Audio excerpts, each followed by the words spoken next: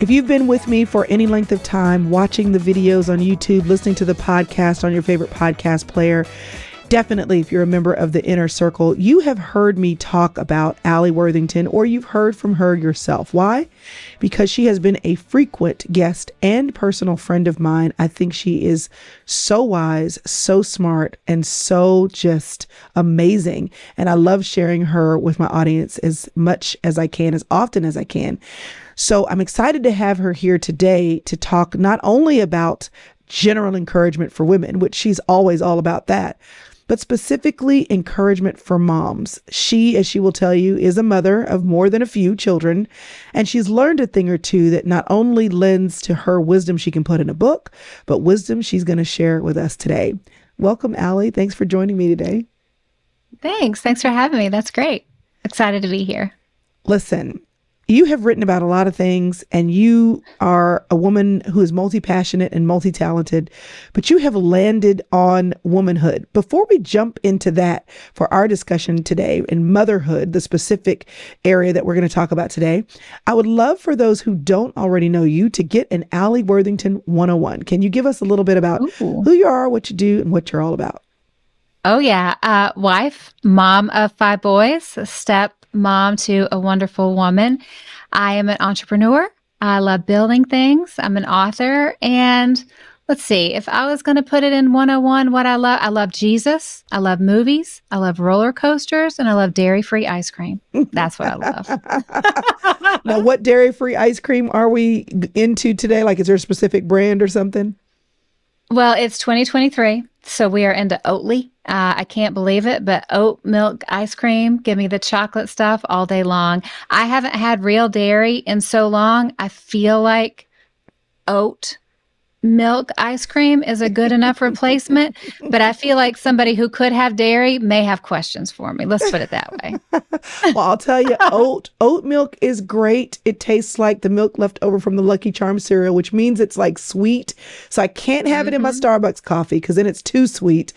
Almond milk for Starbucks, but oat milk, I've learned to love it. It's pretty good in everything else. Yeah, I'll take it. I mean, freeze that Lucky Charms milk and that's my ice cream. Maybe if I'm a good mom, I can make my own ice cream from my leftover Lucky Charms milk. The things we learned to do. Oh, no. Okay, as an author, we don't want to tempt fate with our books. So I always said I would never write a book on parenting. I'd never write a book on marriage. You write a book on parenting, one of your kids is going to go to prison. You write a book about marriage, your marriage is going to blow up. But for the past 5 years, everybody's been like, when are you going to write on motherhood? When are you going to write on parenting? When are you going to do this? So I sent out a survey to people on my email list. Over 1,000 women answered back. And first question I asked was, what was the last book that you've read on motherhood? And was it beneficial? Most of the women wrote back, couldn't give me anything on motherhood because there's nothing out there. They gave me a parenting book, and they said things like, I wish I never read it. I felt worse after I read it than when I began, or I put it away in the middle because it made me feel like a failure. And I was like, all right, that's a problem. We have books, we have podcasts, we have blog posts, we have all of this stuff for women telling us all the time, all these things we need to be doing. We need to be doing better, and don't do these things or your kids will be screwed up forever. Don't do this. You better do that. No wonder everybody's so miserable. Right. And then I wanted to find out, let's talk about mom guilt. I figured everyone was dealing with mom guilt all the time. That's easy. But what's causing it? It wasn't so much ourselves. It wasn't even so much our partners or our mother-in-law. What most women said was social media. Yeah. They see all these videos and images of families. They're all in matching outfits, and even the dog is smiling. And meanwhile, your kid is crying. You've got another kid freaking out, and the dog's throwing up on the carpet, right? Yep. So we're getting all of these messages that we're failing all the time. And then we open up our phones and we're inundated with pictures and videos. It's not people's real life. It's just curated images of perfection. It's no wonder women feel like we're dying on the vine. So what I wanted to do is I brought together mental health professionals to really speak into this book, because this can't just be Alli's opinion. I want biblical truth. I want mental health professionals. And then I did a ton of research, like what actually matters What matters long-term with your kids? What do kids need? How do we separate people's opinion, people's bad opinion, and all of this stuff coming at us so we can feel strong as mothers and not feel like we're just battling a war every day like everybody else has the secret method and we're just kind of getting through on our own. I really want to give women something practical to take the pressure off. What do you think, apart from the knowledge you give in the book, which I know that there's plenty of that in there, you're always so good about practical wisdom, but what do you think flipped the switch for you? Because I think whether we talk about marriage, and yes, I'm with you, I'm avoiding marriage books too. Parenting, maybe. Marriage, I'm like, But no, thank you. Yeah, the thing is, I think there comes a point, and maybe it's age, maybe it's, an event, but there comes a point where I think for us girls, switches flip, because you're kind of like, you know what, I'm just not doing that anymore. Like, I'm kind of done. Was there a point in your life where the reality of I reject mom guilt, or I reject the messages that are coming at me that are telling me, giving me bars that I don't have to measure up to, even if there was still a struggle or a wrestle with practically dealing with it, what moment in your life or what circumstance in your life do you remember the switch being flipped on for you? Yeah, I had a marble jar. Did you ever go to a conference or see a very nice person explain that you should get a marble jar and fill it up with a certain number of marbles, and that's the number of weeks you had with your kid before they left for college? All the Did you stress ever do and pressure ever. Okay, so I got the marble jar, and every week I would take out a marble and I'd be like, Lord, let me spend my time intentionally. Did I do things right? Did I do everything right? And I'd take out that marble. And I had a good friend come to my house. She had grown children, and women with grown children, they have a different perspective. They sure right? do. Because they're smart. They've got all that wisdom. And she said, what's the marble jar in your kitchen? And I told her about how it was helping me be an intentional mother. And I gave her the whole spiel, and I was so proud of myself. And she said, wow, that sounds like a recipe for depression. And I said, it is. I hate it so much. I hate the marble jar. It makes me feel terrible. And she goes, yeah, I can see how for some moms that could be a great encourager, but it looks like something to just make moms feel bad. And I was like, it does make me feel bad. And she set me down, because my kids were all young then. 3 of them are, they're adults now. She said, you don't need to count down all of the weeks of their lives like you're going to lose them. There's stuff you're going to need to teach your children. Their brains won't even be developed to learn till they're in their mid-20s. That is correct. Do you think when they turn 18, the magic switch is going to go off and that was your only chance to teach them? This is a completely unnatural way to think about parenting. And it was so liberating. And from then on, I called it my stupid marble jar, and I let the boys play with the marbles. So that was my moment of something may be written in a book or taught from a stage, but it may not be beneficial to all people. And I think, here's a go. I'm just going to be sassy now. I think that there are lots of industries that make a lot of money by making women feel like they're not good moms. That is correct. And and we got to be really intentional to eyeball that. There's Instagram accounts, there's TikTok accounts, there's podcasts, there's books, there's do this, do that. If you don't do this, your kids are going to be screwed up forever. And we got to arm ourselves with wisdom. We got to look at this from a biblical perspective, but also what I did in this book is I looked at all the research that's been done for decades. What matters? What doesn't matter? And it was a counselor who told me a few years ago, she said, while kids are in your house, they will never be more emotionally healthy than you are.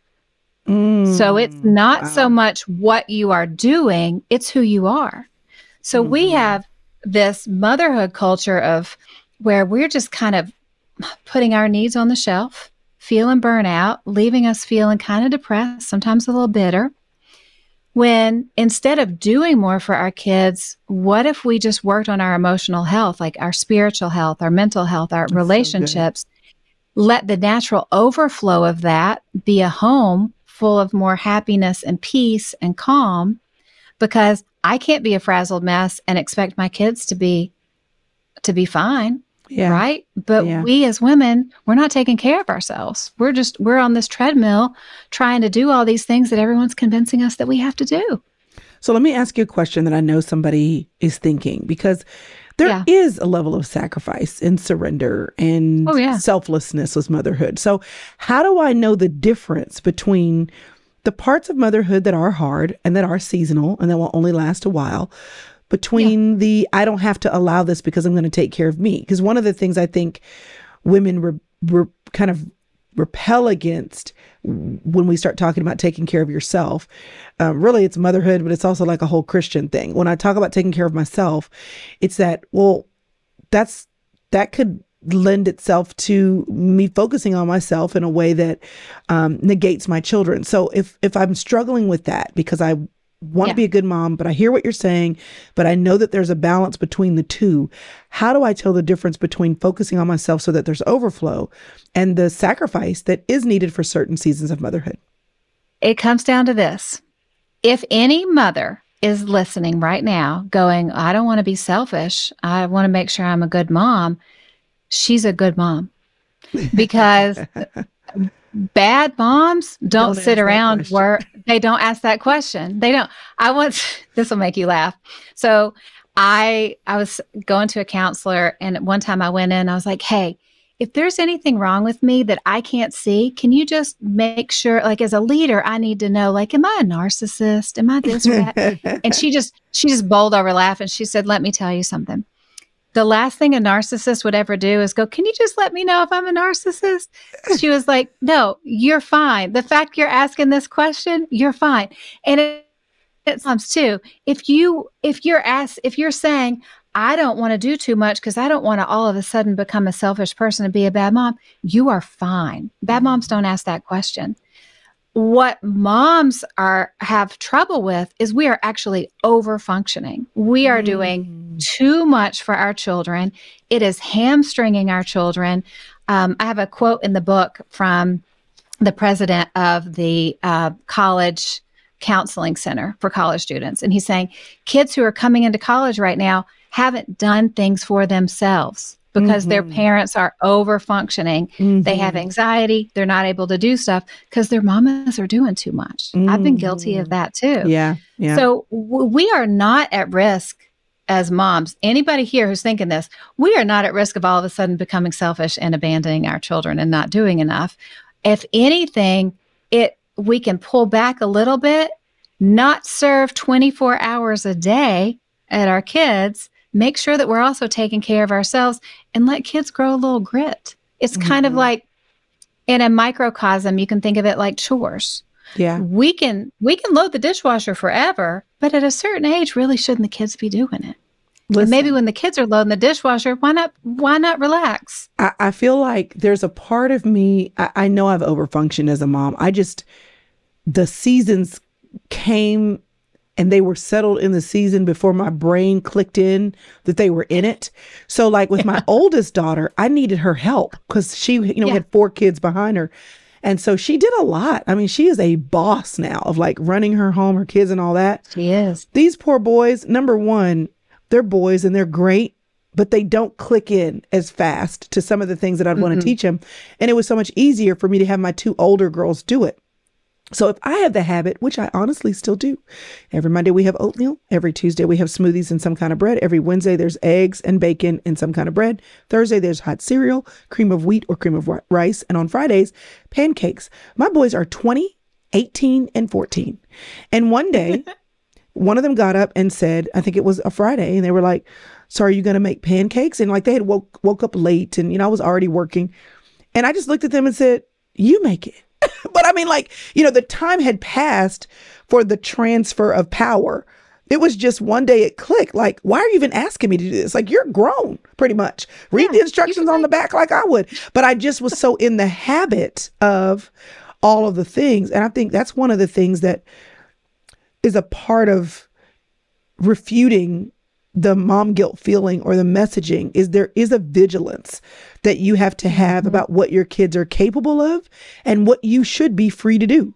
like, Yeah. and so how do I stay aware? How do I notice that I'm not operating out of overflow, that my kids are capable of developing a little grit? Like, how do I recognize that there's a shift that needs to happen inside of me and externally outside of me in my home with my family, with my children? Great question. I'm going to answer, but first I want to tell a little story. Yeah. Remember when babies are little and we have to do tummy time? Mm-hmm. Tummy time. Like, Yes. and the babies, it's to strengthen their back. And the babies smack their little faces on the ground and they're angry and they cry and it's terrible. Tummy time is torture for kids and it's torture for adults, right? We hate it. We hate tummy time. But if we don't make them do tummy time, they're not going to sit up. They're not going to crawl. They'll end up like the people in WALL-E in the Axiom. They're just floating around in chairs because they don't have any muscles. Essentially, we are always having to do tummy time stuff with our kids. It starts with something like that, because if we don't make them strengthen up, get a little grit, they're just going to be floppy their whole life. They're going to be weak. So it's a combination. Like when we notice in ourselves that we're feeling burnout, a little resentful, a little bit bitter, that's when it's time to do a little tummy time exercise to go, you know what? I'm going to make you gain a little strength in this. I can remember when I was 8 years old going to visit my Aunt Shirley at Christmas. I didn't know what was happening because I was 8 and, we just don't have a concept for this. But I got there and Shirley and some other members of the family, they had been cooking for days. How did I know they had been cooking for days? Because they told everybody. And I remember thinking, they're not happy that they have been cooking. Like they're not happy at Christmas.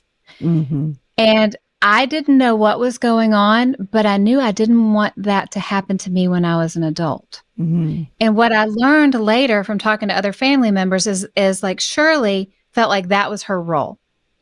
And she didn't feel appreciated for it. And she didn't ask for the help she needed. She didn't feel like she had permission to get the help she needed.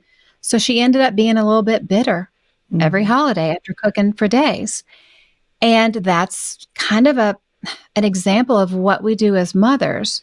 We either don't feel like we have permission to get help, we don't ask for help, we overfunction, we do it all on our own, and we end up feeling a little resentful in the meantime.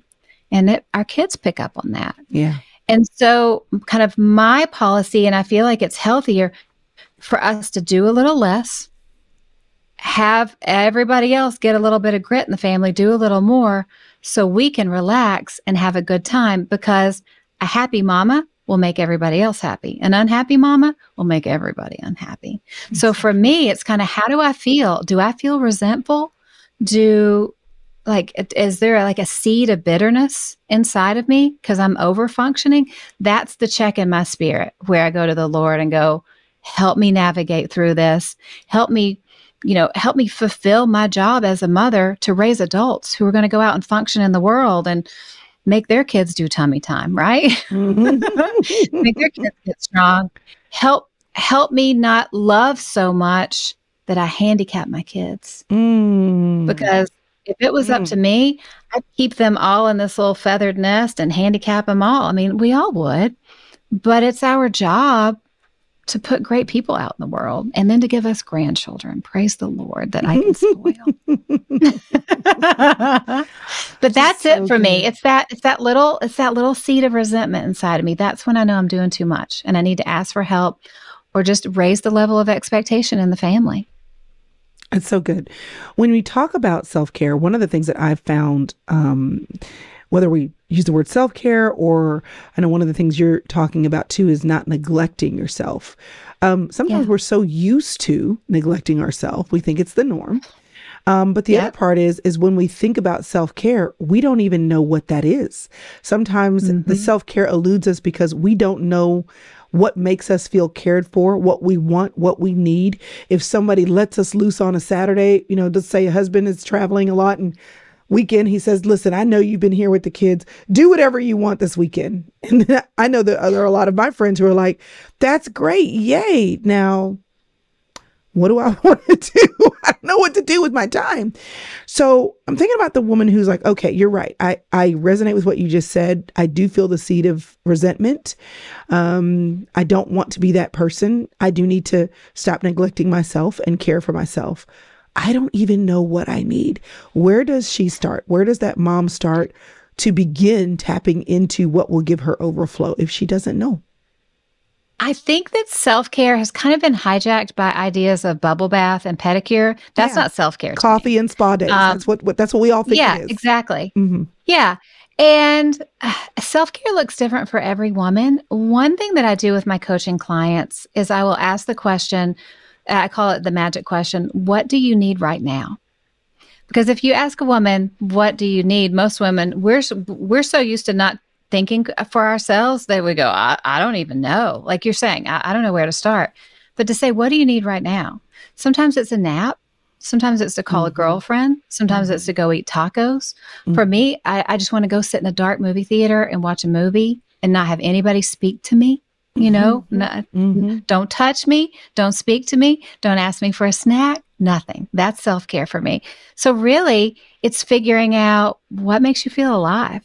Do you need some quiet? Do you need time with the Lord? Do you just want to go for a walk? And not having to figure out what we need all the time, but what we need in this moment. That's really healthy self-care.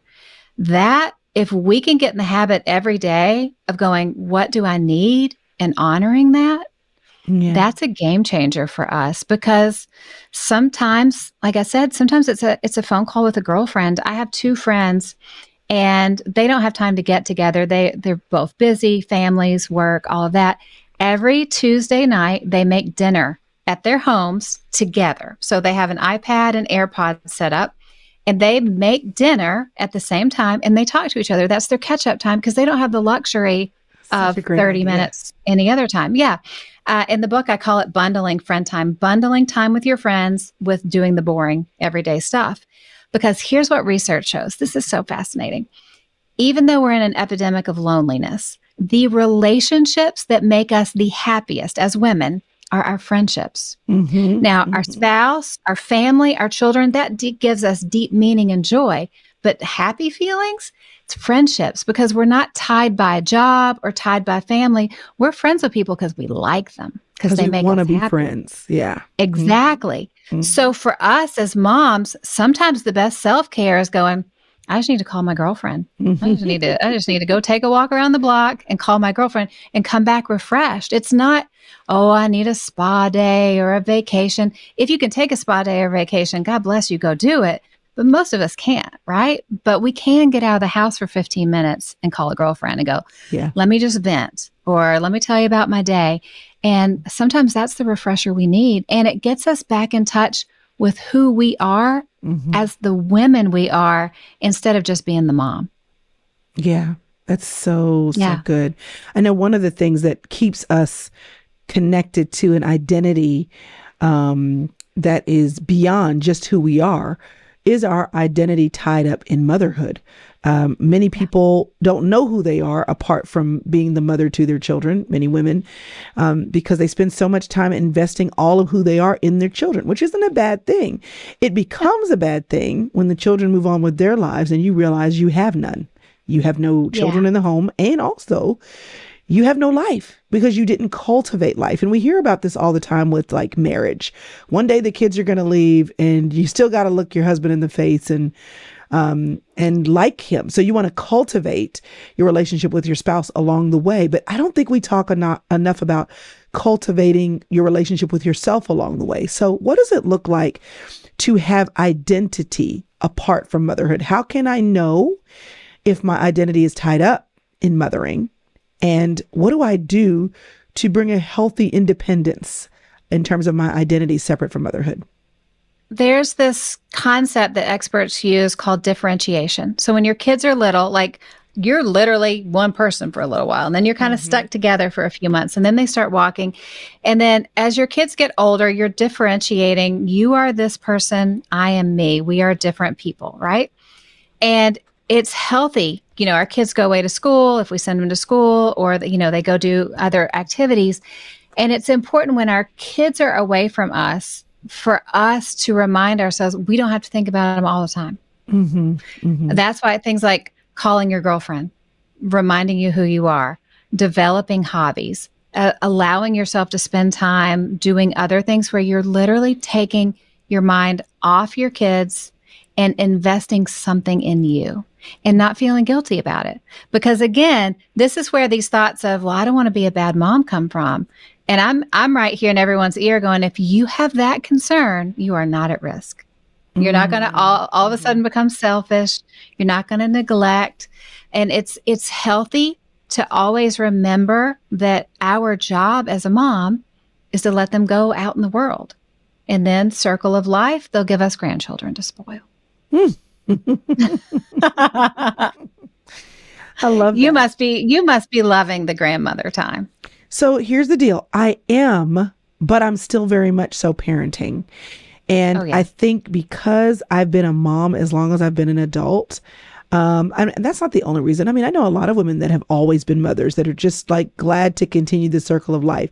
I enjoy my grandchildren, but I also am very grateful for the freedom that has come with my children getting older. So there are times when my daughter will call and ask me to babysit, and I'm like, not tonight. She's like, what are you doing? What are you doing? And I'm like, nothing. You know, my youngest child is at football, and I'm going to enjoy the empty house. Like, this is what I'm doing. But I do what I love more than anything. One of the things I do is I jump off the diving board in the deep end of the pool, fully clothed, just to give them something to remember. Right? My grandmother used to do that. But I also love the perspective.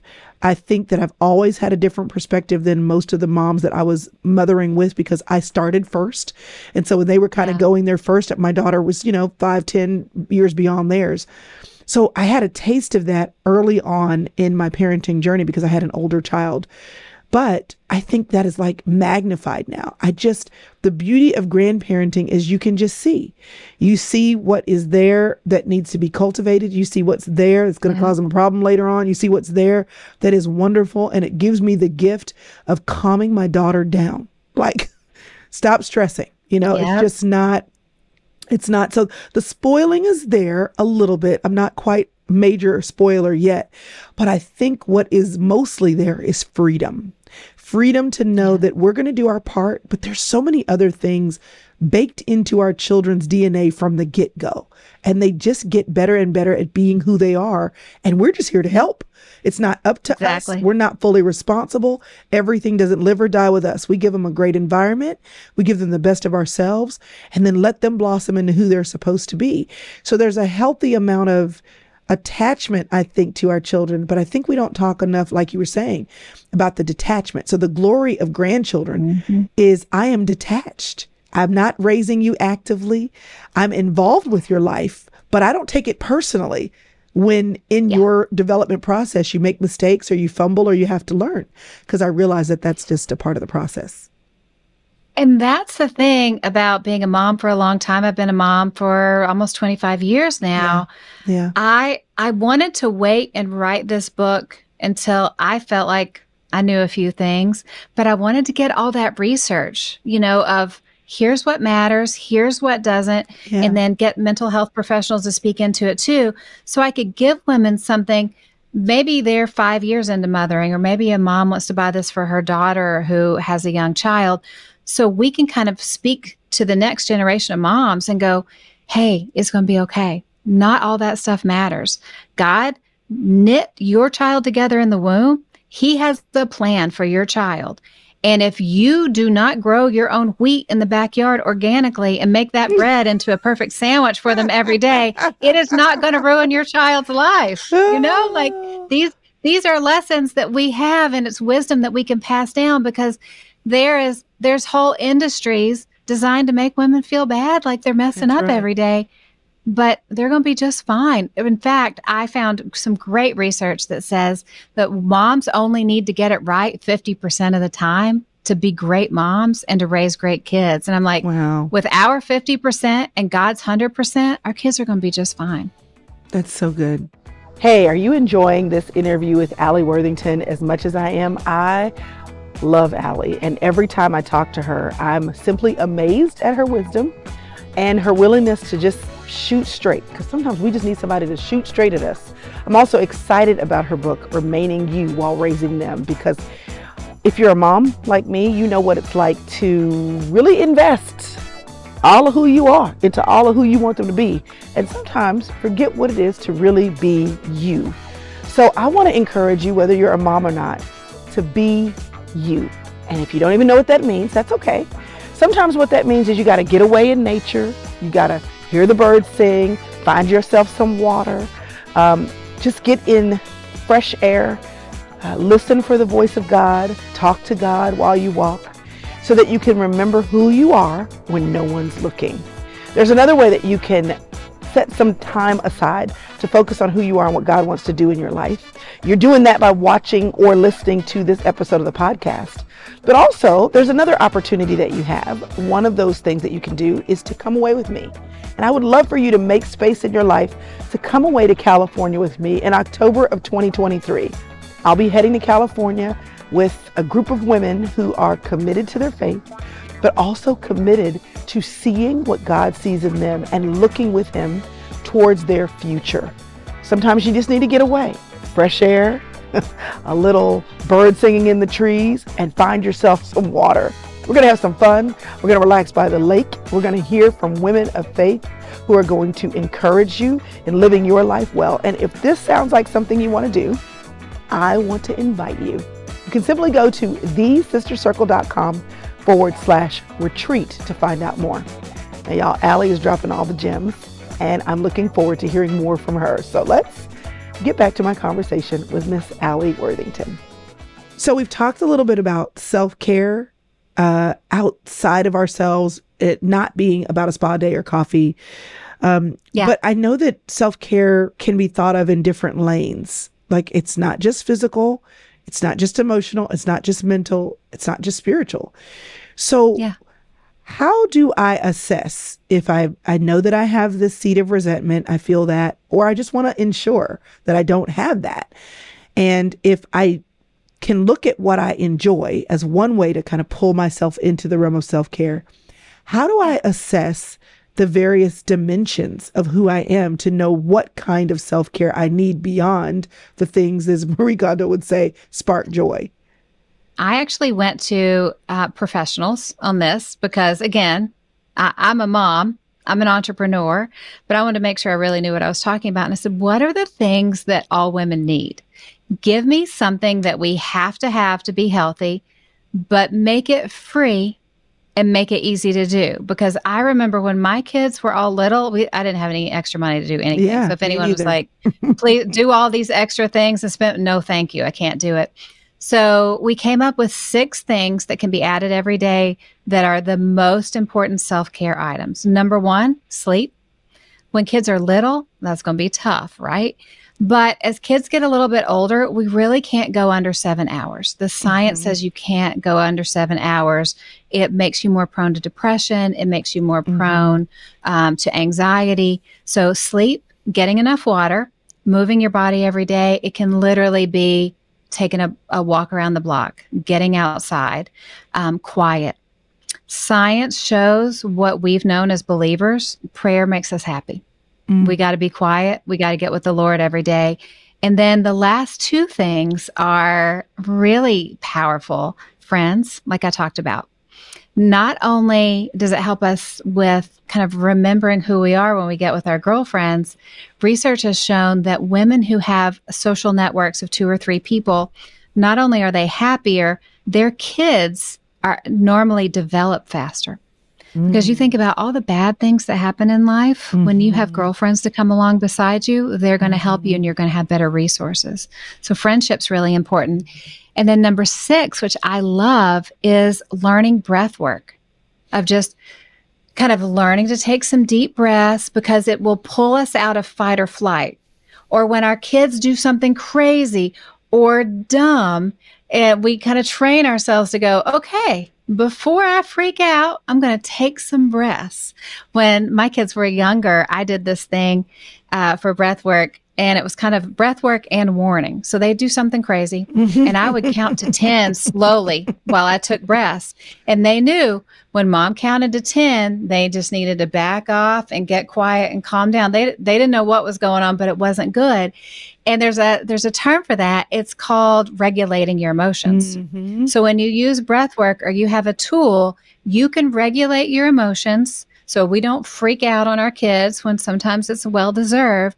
But what it does is it gives your kids a model of how they can regulate their emotions too, which I love. So real simple, make sure you're sleeping, get some water, go on, I'm not telling people to work out every day. I'm not working out every day, but get a little movement, get some quiet time and get with the Lord. Make sure you make time for friends and then develop a practice of breath work that'll re-regulate your system when we're so stressed. Because the thing about having kids is it's like Navy SEAL training of frustration. Because however they can frustrate you, they're going to frustrate you. So the more tools that we can have to keep us out of that fight or flight response, the better. In here, it's such a nice term, breath work. Here, my kids see me doing that and there's no counting. It's just kind of me staring them down and just taking deep breath. I mean, it's just that look, right? It's just that mom look. Or another thing that I'll do is because I want to make sure that I'm not fully raising my voice, but I get my point across as I talk in a very low, quiet, steady, scary to them level. We do so much to regulate our emotions, to calm down, to not damage them with words we can't take back or to overreact in a situation. And I think sometimes some of us may work over hard to not get angry, show anger, to let our children know that we are disappointed in them or hurt by what they're done or straight up mad. Do you think that level of control in sharing emotions with your kids is needed? Do you think it's healthy in some way for them to see your emotions? What do you say about that? Because I think a lot of us are stressed. I mean, I have a joke with my friends. Yeah. Listen, I have a few friends who are teachers. And, I would say, listen, I'm that mom. I'm going to come up to the school. You're going to know exactly what I think. I'm going to be kind, but I'm going to be straightforward. I said, and I always feel bad. Here go with the mom guilt. Yeah. I always feel bad because so many of the other moms seem to be so together. They just seem to be unshakable, not bothered, super sweet all the time, just always there. And multiple teacher friends or administrative in the educational system have said, oh no, honey, they just go home and drink wine all day while their kids are at school. Like that has everybody's kids in the schools. Everybody's frustrated about something. We just are handling it different ways. And so is it okay to have these feelings? Are we supposed to not have them as moms? And when we do, what do we do with them and not feel guilty about whatever we need to do to handle it? Well, here's the thing. God gave us the ability to have anger. He gave us the ability to be mad. Mad isn't bad. Mad is a natural reaction to injustice, to things that happen. If anybody hurts my kids, I'm going to go all mama bear, and you better believe I'm going to be mad. The thing is, we don't want to sin in our anger. So we can be mad about something. We can let our kids know we're mad about something. We can express when we're mad about something, but we don't want to go attack people, right? We don't want to burn the house down when we're mad. But if we try to suppress our emotions and pretend like everything is fine when we're not, we're going to be like my Aunt Shirley cooking that Christmas meal. And when everybody gets over, stuffing her feelings, but everybody knows something's wrong. Because when you raise kids in an environment where they know something's wrong with mom, but they can't quite put their finger on it, it just makes them feel unsafe. And kids that feel unsafe aren't going to grow up and be emotionally healthy. So I think letting our emotions out and letting our kids know how we feel, I think it's really, really healthy, but we want to be able to manage them. But the idea that we can just stuff our feelings down, it's not going to happen because eventually they're going to explode. I love that so very much. Wonder Woman. It's one of my favorite shows growing up. And then the movie, of course, came out, which was great. Both of them. What character qualities in Wonder Woman provide problems or present problems to women that are looking at her or whatever they think a Wonder Woman should be? Okay, I'm right there with you on Wonder Woman. I love her. I love the gold cuffs. When the movie came out and she went across no man's land and she took all the bullets for everybody, I was like, that's what women do every day for everybody. We're taking the shots, protecting our families. I love it. But here's what I think. I think Wonder Woman would be a terrible mom because she would wake up fabulous. She'd never be angry. She'd never make mistakes. She wouldn't be able to empathize with her kids when her kids struggled because she didn't have any problems. And if you are raised by Wonder Woman, you go out in the world and you are weak. You don't know how to deal with people who make mistakes. You don't know how to forgive. You don't know how to manage relationships with other people because you've been raised by somebody who's essentially perfect. So we want to be super moms. We want to be wonder moms with our kids. We want to do everything right. But if we do everything right for our kids, we actually handicap them going out in the world because how are they going to deal with real people?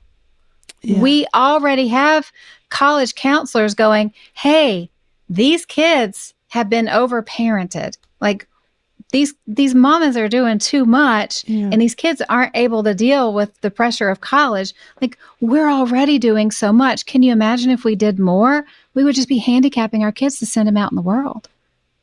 So good. I mean, it's crazy to think about. It's such a different mindset shift to go, okay, how do I balance not doing too much? How do I calm myself down if I take a minute for me with that fear of, oh no, I'm being selfish. Oh no, I'm not doing enough. When it's our job to, whatever the age and stage is of tummy time, whether they are 6 months old or 16, we have to make sure that we're always strengthening them and building their muscles and building their emotional health too. It's so very good. So very good. I know that with that introduction I gave you that people are wondering, okay, but Alli, this is great. All these tips for being a good mom and for parenting my children in a way that's going to have me healthy and set them up for good health. But I'm just trying to figure out, how are you doing all what you're doing? You've got 5 boys and you're an entrepreneur. Yeah. We know that your children are, older now, but you've been doing some version of entrepreneurial work over the long haul as you've raised your children. How have you been able to manage it all? How have you been able to do that and still have overflow? What does balance look like for you? Well, balance doesn't look like it's all balanced in a day. Balance it looks different in each season. When all the kids were little, when they were all under 10 and I was building my business, the baby used to come up to me. I'd have my laptop open on my desk and he'd smack it closed or on my lap and go, no work, mommy, no work. Because I was working all the time. And so women have asked me, like, how did you not feel guilty back then when you were building your business? How did you not quit back then? And the truth was, I didn't have the financial privilege to tell myself that I could quit.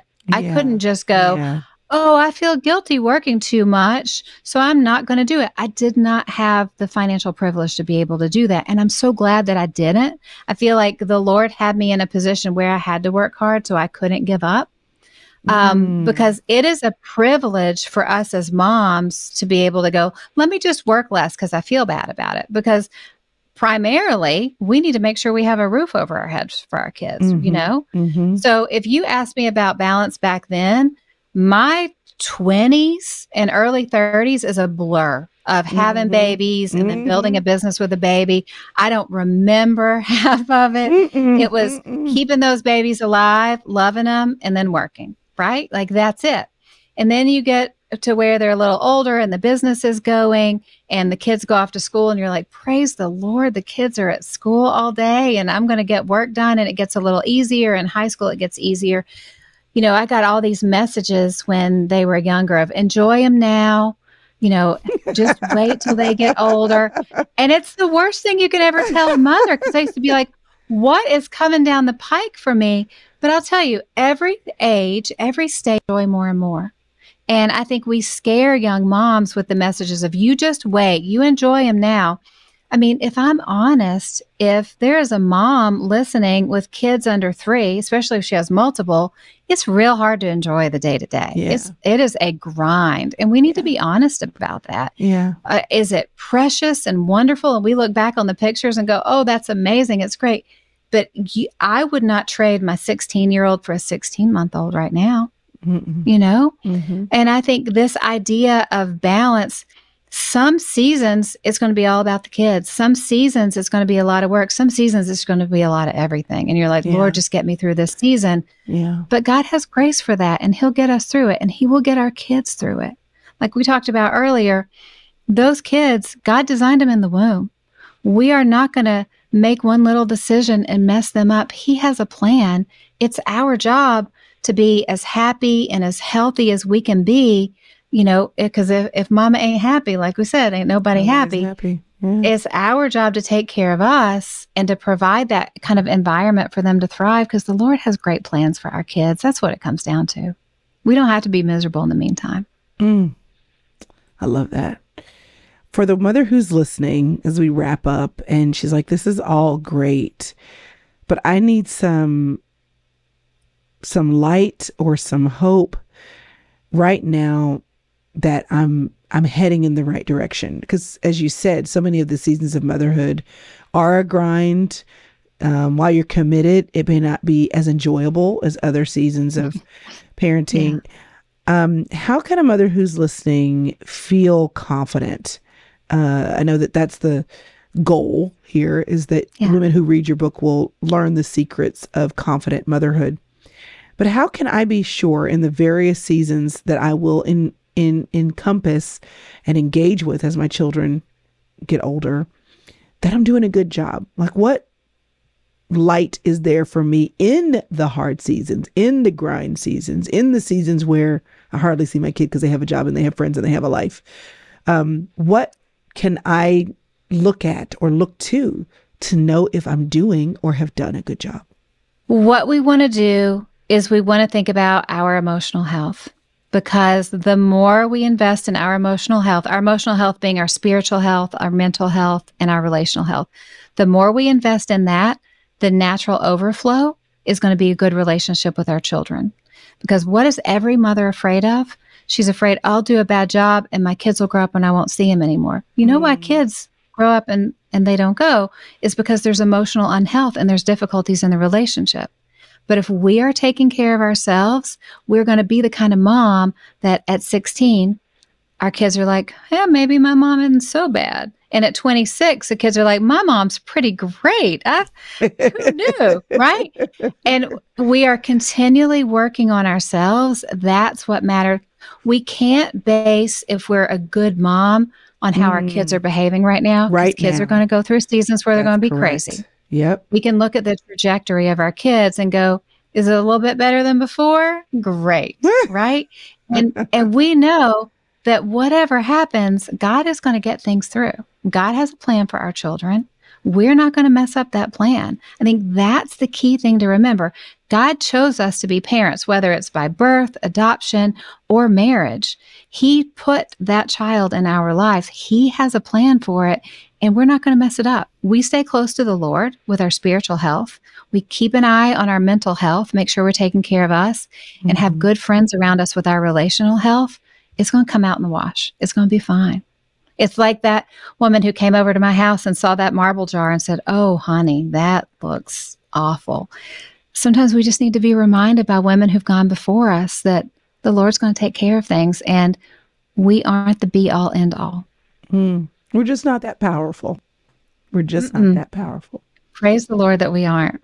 Listen, this is super helpful. And I think the wisdom that you have put into remaining you while raising them is great, because it'll be easily transferable, reviewable, readable again, but it overflows from you. It overflows, yes, from your research and yes, from your developed skill in writing, but so much of this I know flows from the lessons you've learned as an individual, as a mother of 5 boys, and of the things that you've seen happen over and over again, so that you're like, okay, I got it. Like, I know how this goes. Yeah. So I'm so grateful, not only that you've put this wisdom in your book, but also that you've shared your wisdom with us today, because sometimes, again, we just need another woman to come alongside and charge us up, encourage us, and let us know we're headed in the right direction. I'm so grateful you joined me today, Alli, and I'm so grateful that you've shared your wisdom with us today. Thanks for having me. This has been great.